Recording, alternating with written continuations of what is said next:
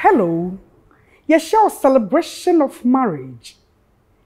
We dream marriage, open say. And then, your papa and your mambia.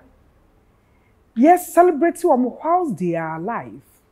Now, what's see on my brother Bonnie B? Now they are quite fear ye. Sa season way. So my next sound one. We may say a lot. But out here. Na usuana boawa eya woso fama onua bi na ono nsusua bi medase medin nana ya konedu me na no abom putting for celebration of marriage so enne e will talk life you say no and live well ye wa bo 40 saka from Ghana Limited or the higher brand every Europe ababedum ye wo Ghana ha say new life homeopathy ho ene nkofo ayare ahye omo ho omo abre Wamu koko share yare no dia hoto eto abrabo so wo fra wo number se etwagu no beboa wo ama opomode agina yie Rodkins Limited adaroma awebi baby diapers abedru Ghana ha sei hwehwe bi fa bo ba no na obatan wa wasomunyo na oba ne so ne ho to no Susie about center sibi men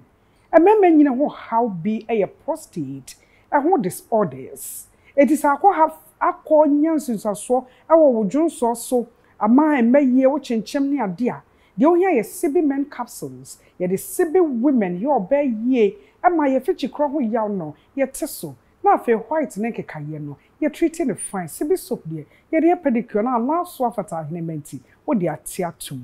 imboost herbal mixture posi ne aduro no so strong immunity a enyare wantimi lose so konim by heart Enimada Romania Jeja, yet talk life for Bemo. As always, celebration of marriage from the day's home. Yeba.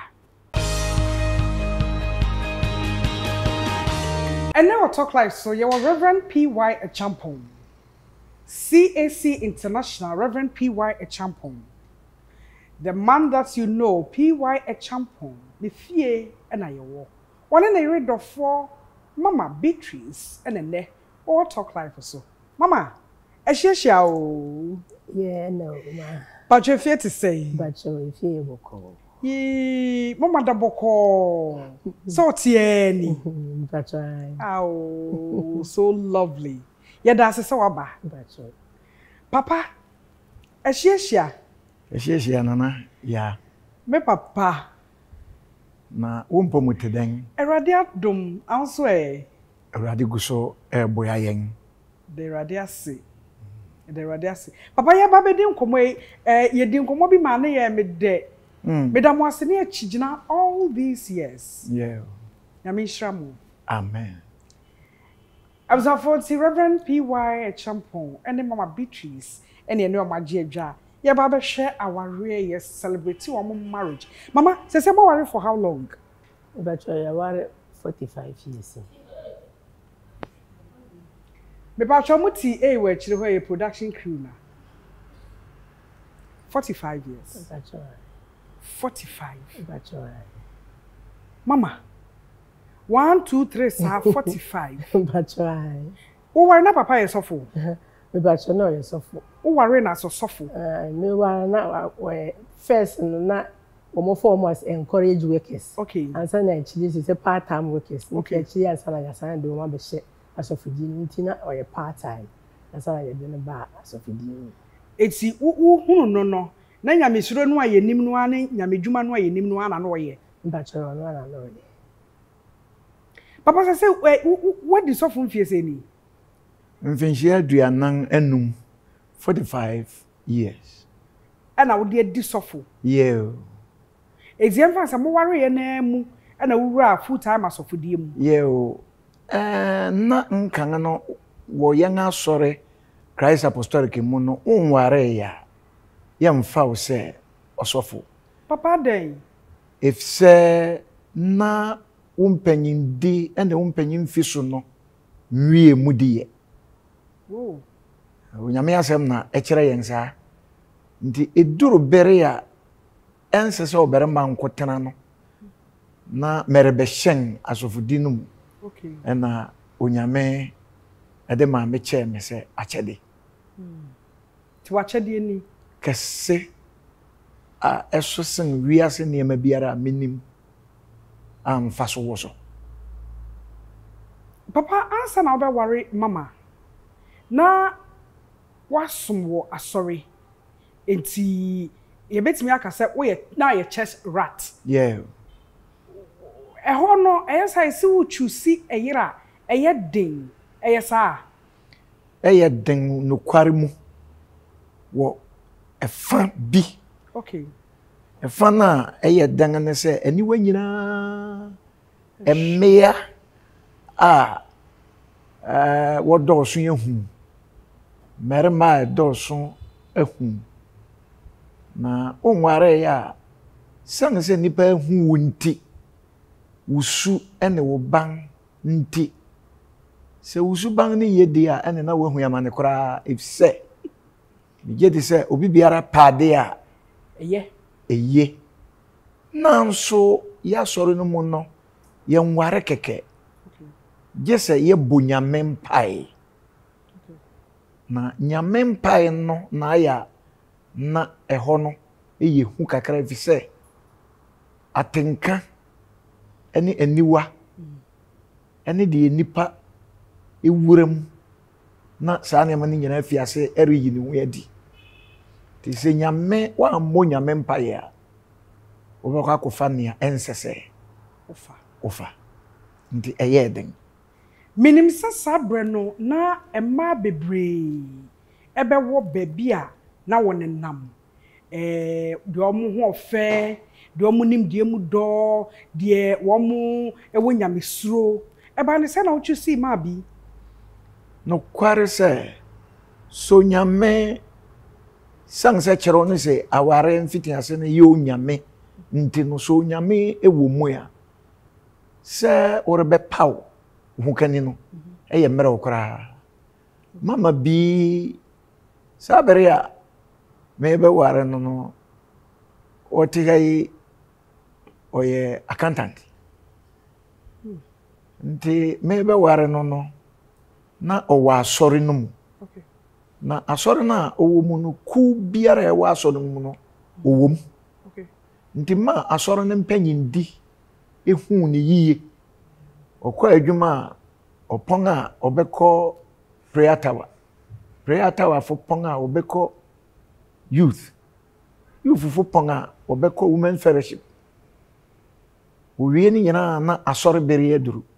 opon asori no nso ya obekọ all night ndi kire se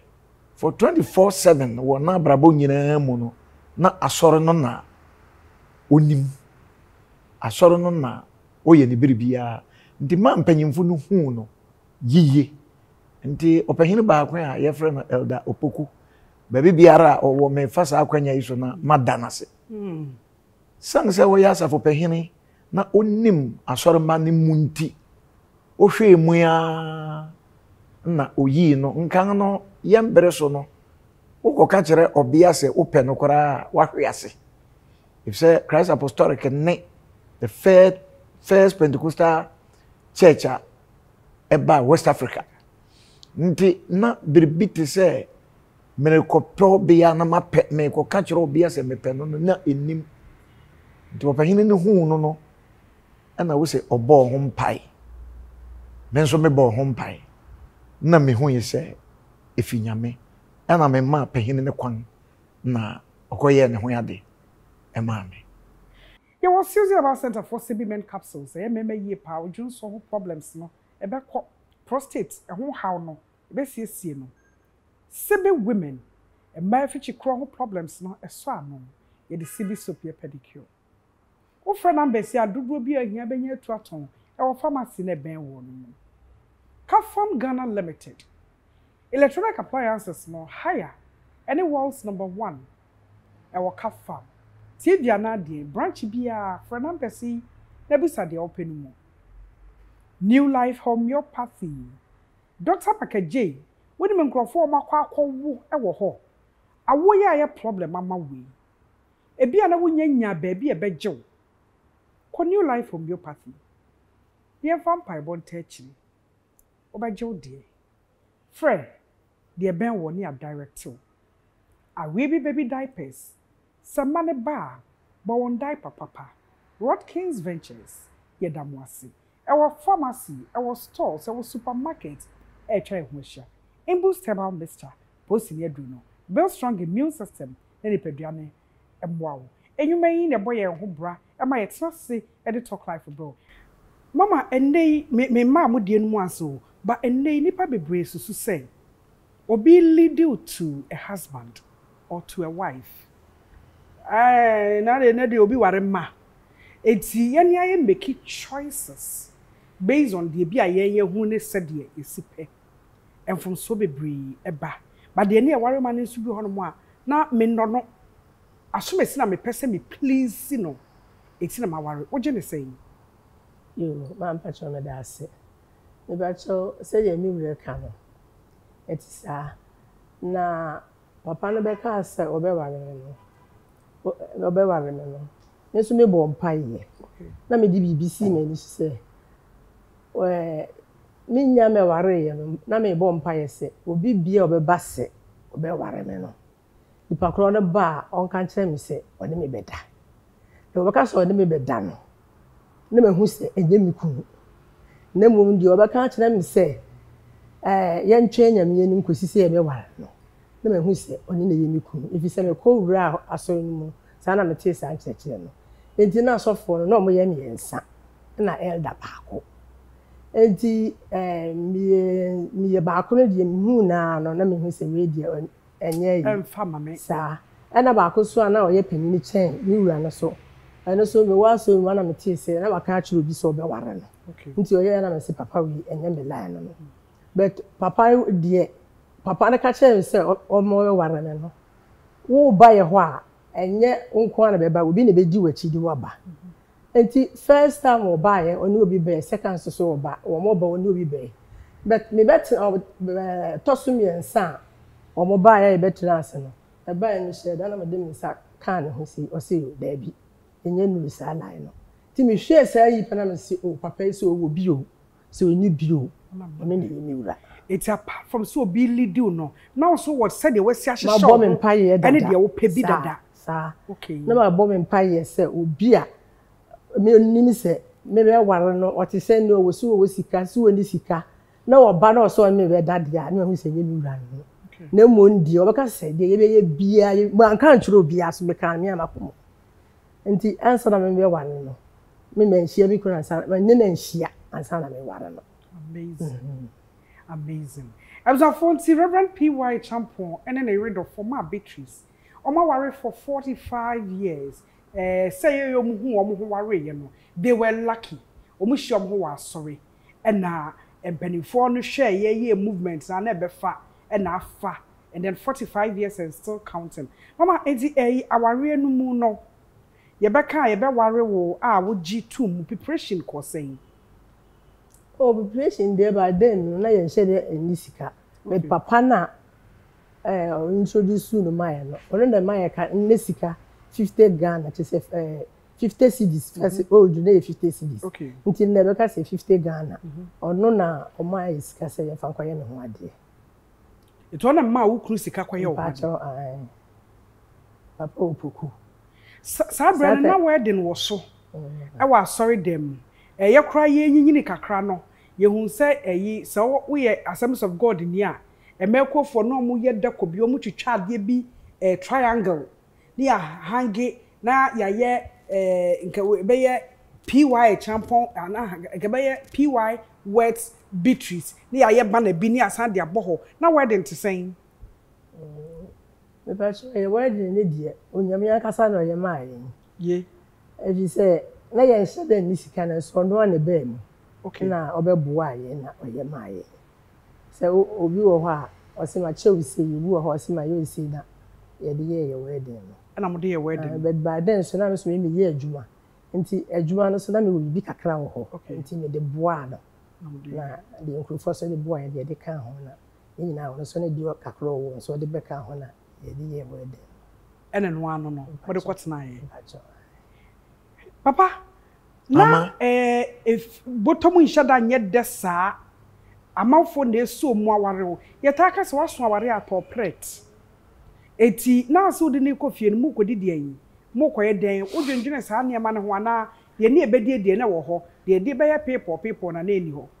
no kware ene ahintase mu ewe mu ni se machi ne manim nyina na bibia ni ho se saa bere no na otua meka 10 peso 100 cedis. Tisa na 100 cedis. There be kind 10 cedis. 10 cedis. Na wodi tua meka. Nti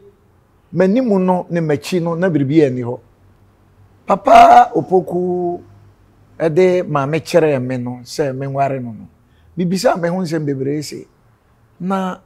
me trouser ene me shirt ye baako na coat baako ya ene de kwasida na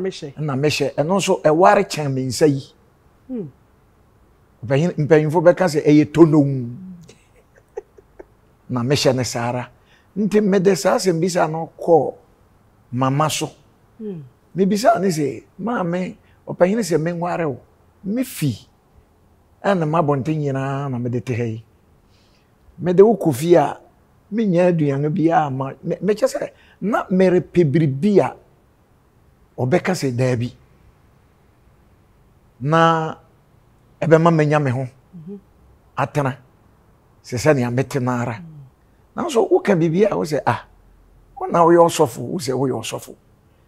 me ba so mu no so ma hu se nyame na ehwe nipa nti se wo be ware me a wo try za ba akono se ne yeti biara manige ho me penesara me de wo kofie no mpa ni ho a ye beda so me da fem ewo mana kete ye wo kete bia agbefo beka se akpeto wezo eno so na me wo se no so me da American yi na ye de me akoni fi ama mahu se ote tete no se obite soil building so ya na je se onipa no oyosikani ne maame na esi soil building abrosen mua ena ono ote so me hwehwe ne dem wa mani so brivi kakra efi se mini akonwa ono owo nkonwa wone dem tete no obi da vono mattress so ya na jere se nipa no eyosikani me pe me ho asem twen me kon hwe ne dem ho no me hu se vono mattress ewo ho eno na eputu me off kura if say obi from Akweta Wezo so ko vono mattress so na wa muche nti me yiyi me ho ya no se na ye be ya no so de me be yi me ho ya no bia na waka che mi se na ye te biara se ye onyame no se ye nware a opede sara mama wo free luxury emu me kan luxury just say the papa kan wo da mattress so me free mattress so me da brokete so then did I make his choice no is I said the medi kan say nipa for the buy elder baako na so for no yensa but elder ne de mpo de me kasa ni na bi achi no me wo hwa na wabebo kokoko na waba by then that ties nye common nti no em say so to ties nti no waba oba ya anti bi o hoti say me se me ho ye pasi na de mpesa me beda o ha o na me say aha yo me wo me period me nti se me nya me period free a ya waba am papa ni nya na ni bo modern kenkan ya mani di 6 days 7th day no me hwe 8 no wasan aba kokoko no wasan aba satan so na optimization house not your soft penny no bo me asunche na me say papa say wunni e o si ha biom e bo soft sa kwa mane nti ono die ntwale na biom fi me life mkura enti mi hu se bi oni sika na nso okutanya bisuro no na me all right if you say na me maame no wa wo mienu no say opawo but by then na me so na me ni hu se nka me wa na me say dem odwuma mo ye enu bi na nka me ye na nso so bako akwatwe mpra na me wura so ni yegu wani ma se die eni oni bi na onyame ni se oni na ye mi wura me pese metena ho na maboa no afifi e Bible so say ya boafo nti na me metwe ye no now we are accountant mo be ware no me patcho sate ni me wi Suyan Technical School na me ya accounting so na ye tua uka me patcho di etua neka na ye tua aka say me patcho by then no na be sika any bibia no na me didi dwa so kan ho na me timi nya 1,000 Ghana cedis by then that was 79 enti me ties 10 cedis abitua me yi no na ye ditua omoka e wo adwuma no awura dinyanko wo okay kan osika bomu a mitumi nya ties wo yi untutu so dudu a e ya ono na katua ba wo the faith ene ne ware eti sanka mo ware na nka niema asesa na da bia wo akatua na nka mudia na nka be ye oh okay be ye pa just say dem me denya me asese me ko wuro asunu no na ma die nyina ne se me pese nya me di me kana die nyina mu okay na sema wunya wuro aso aye so ye oboafo enti sanka nya me ka se papa ne ka se me ware no se be ka frache na nko wosika da ne ma sanka ye praise ni ana oni sika so say hallelujah nti me de sa na me fa no chese na ye ti se agimifo na yeso ye hu wiase ni bebre enti me ma me ye na me ye se de me ya wi a wa bi ti se oh my sister no na se ma me do ko bi okoba no okobo adwaman de do nya me de na ma me no so obi o ni bi o me pay ti se nya me tumi ya de nyina na o ma me esi abrosan an hane sem be because yen ye man mama me come from wo de oye sofo ma me jeso me modern hweba fani nko school meye wuraba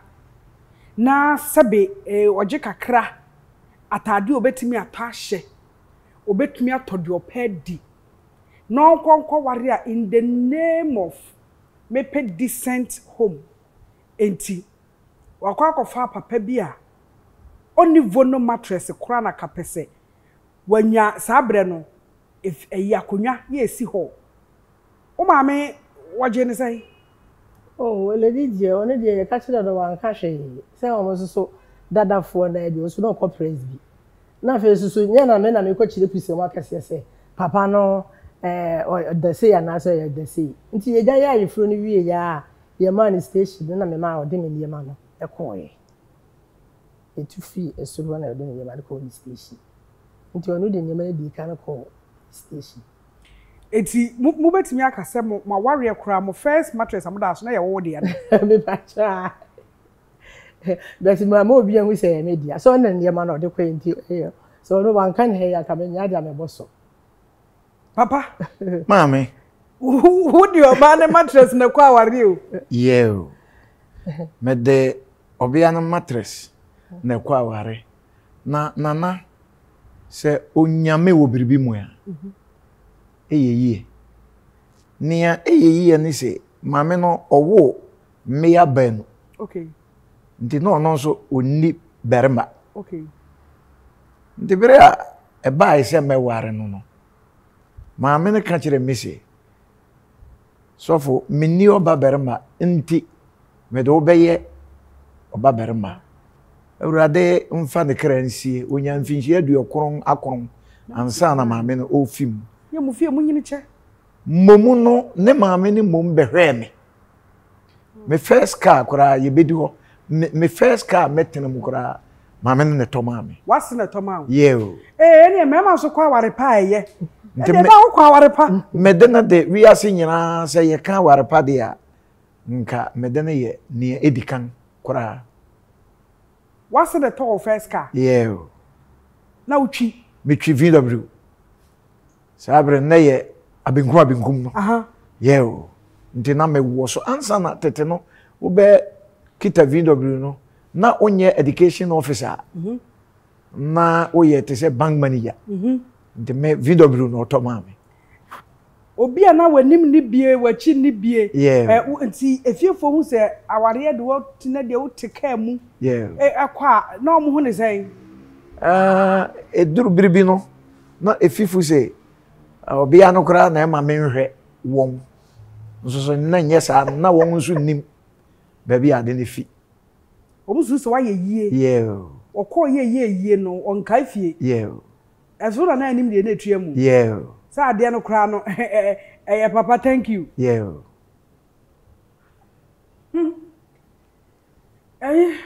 ma obato card ama obani kunu no ma me bi so obato card man because omo nam from we na ka say the 3-year kofi papam won so betimi akopie fi papam o ekwa abefa so abekọ no ye koba ye be di ho nkomo eye talk life a celebration of marriage eye Reverend PY Champon and ma Beatrice 45 years and still counting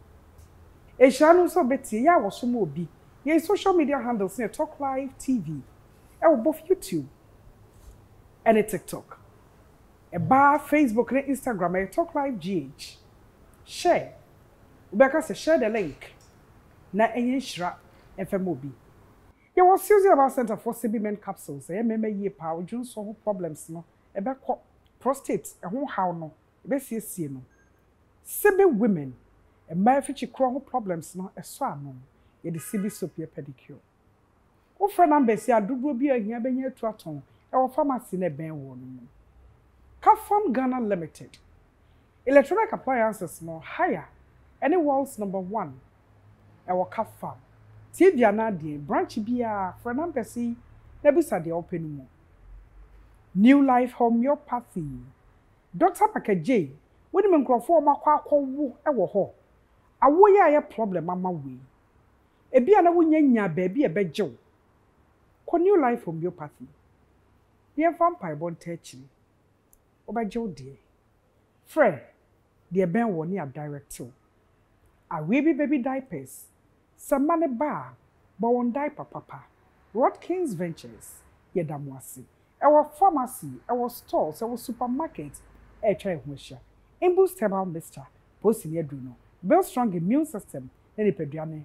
emwawo enyumayi ne boye ho bra ema ye tnase e Talk Life bro a celebration of marriages meda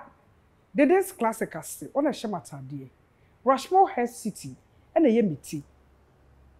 Young Beauty Parlor ena ye me makeup one yogurt refresh me your benti me no me yogurt